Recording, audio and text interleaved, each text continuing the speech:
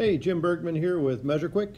Got some pretty cool stuff to show you today. We've been working almost a year on getting this refrigeration mode in. It was quite complex and got some really neat stuff. So I want to walk you through how this thing is designed. And then this is in beta, so any feedback you guys could give us would be tremendously appreciated. And there's more features to add. We're actually working on the multi-superheat mode right now, and we are getting the Sporlan smart tools connected in here, so you'll see a lot of updates. But I wanted to get what we had out so you guys can start to use it and give us some feedback on the application and how it's used. So the way you enter it is in the upper left-hand corner where the house is with a snowflake. That is the modes in there. So if you look down there now, you'll see refrigeration mode. You can select that mode and it'll go in. You'll see some of the terminology will change right away. We got now our case temperature, design temperature difference for the case, our CTOA, which is condensing temp over ambient, and we've got our metering device type. If you scroll through to the bottom menus a little bit, you'll see that some of them are grayed out, and like we have a grayed out return air, wet bulb, and dry bulb, and they're grayed because there's no target. So anywhere, if we don't have a target calculated, we're not going to show what the targets are until we get to that point. Now, if you hit the I button here, we'll go into System Info. We put the target in by actually selecting the application. So you can see we have it set up for nominal tons of 1, which I'm just going to leave it there. Refrigerant 410A, which I'm going to leave it there because I'm on an air conditioning system in the shop.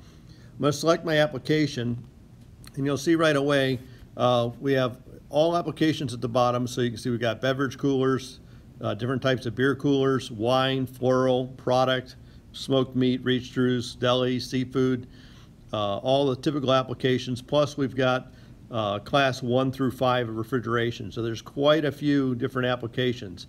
If you want to add one in to the quick list, like if I want to do wine coolers, I just hit the star on there, and that's going to add it to the quick list. Now at the top, if I want to sort that, like let's say I primarily work on walk-in freezers, I can just hit the sort button and move it to the top, and then that'll move that around. If maybe it work next on wine coolers, and I can just, like I said, move those wherever I want them to make it easy to sort my list the way that I want to see it. Then I just close that up.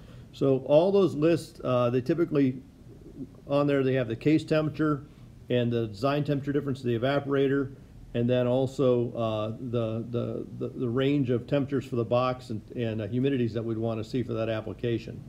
Now we hit, let me make a selection here. I'll just select beverage cooler, and that's going to automatically put it in the case target temp and the design temperature difference. Now, if yours is different, you can change it, but these are the typical design temperature differences. Now, down below that, you select your head pressure control. So let's say in this case, I've got fan cycling. When you select fan cycling, it's going to automatically tell you the minimum condensing temperature we want to see, which is about 90. It's going to tell you the corresponding pressure, and it's going to give you the differential pressure on there. Again, all adjustable on those, and that 90 is based upon a cut in and cut out of 276 to 342, and then our CTOA is our condensing temp over ambient, so we can select the type of condenser we have, and it automatically is going to make any adjustments to the app as it needs to. Then a typical subcooling and superheat of 10 and 10. So when I hit submit there, what it's going to do is it's going to start setting up my target. So now you can see I have a 36 degree case. If I tap on the pressure arrow, it's telling me that I want to get that design target down to about 82 pounds or 21.5 degrees. And that's all based upon the 36.5 minus 15 would give me that 21 that I'm looking at on there.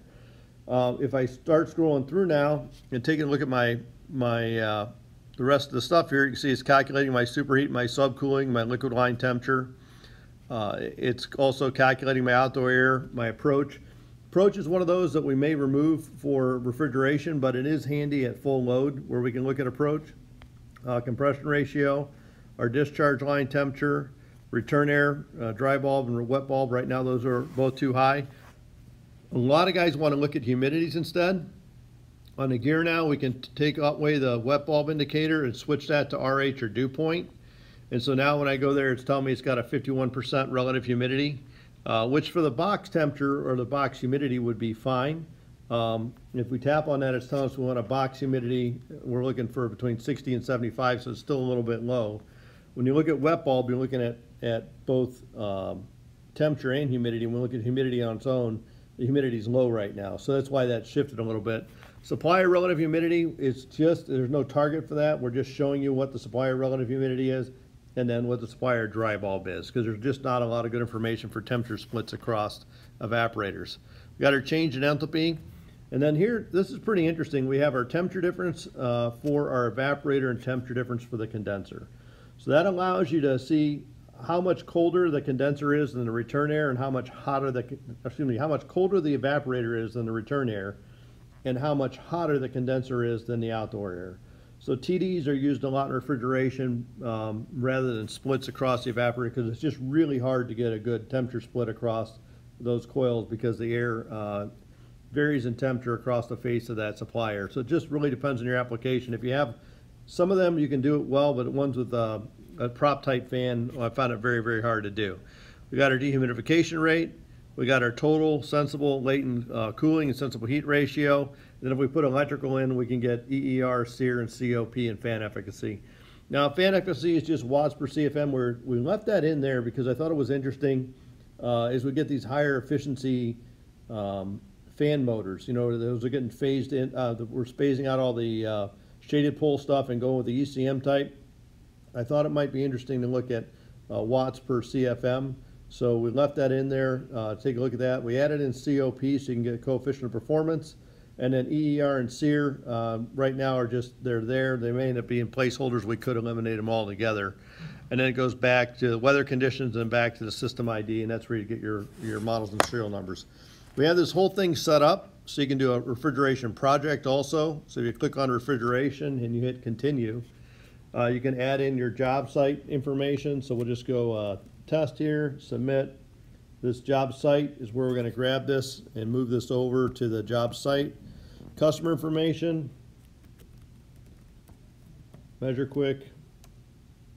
Oops, let's fix that.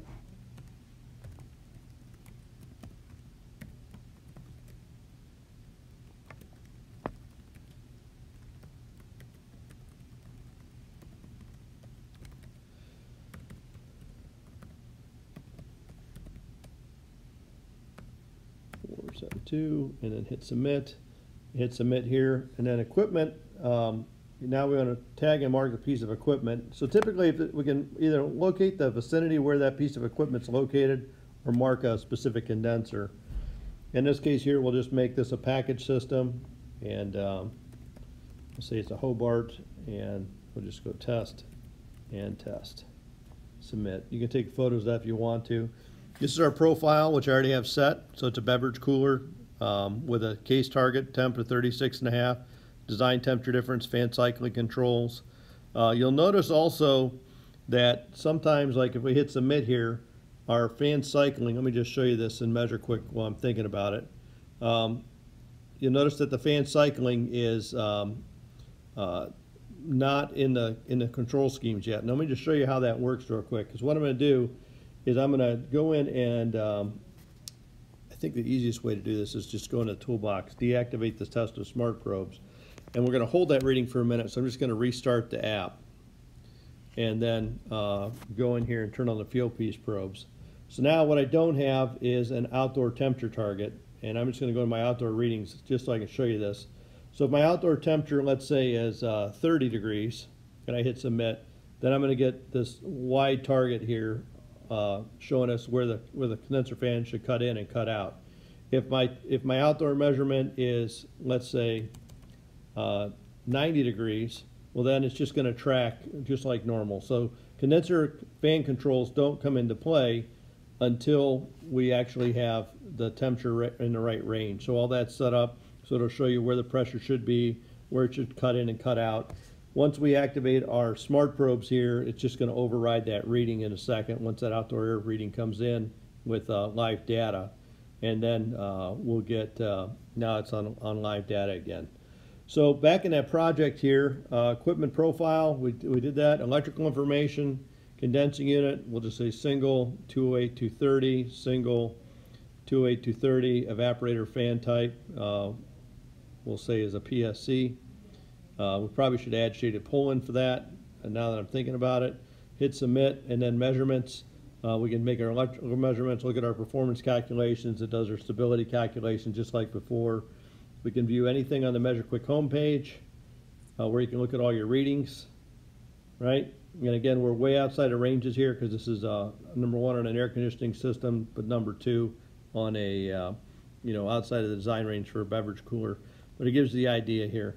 So if you guys could take a look at the refrigeration mode, give it some thorough testing, look at things closely. We did our best here with getting this first go around done.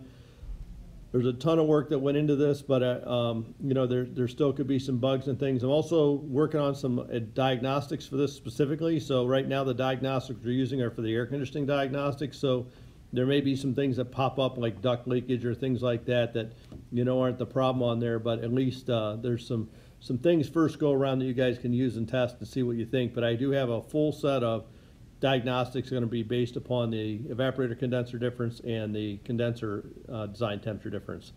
So a lot to look at, a lot more still on the way, but it's a first start for refrigeration, and I really hope you guys like it. Again, give me back some feedback, anything you got on the bottom of the YouTube video here, and we'll try and get those features adjusted, added, whatever we got to do to make it work. All right, this is Jim Bergman for measureQuick. Thanks a lot for watching.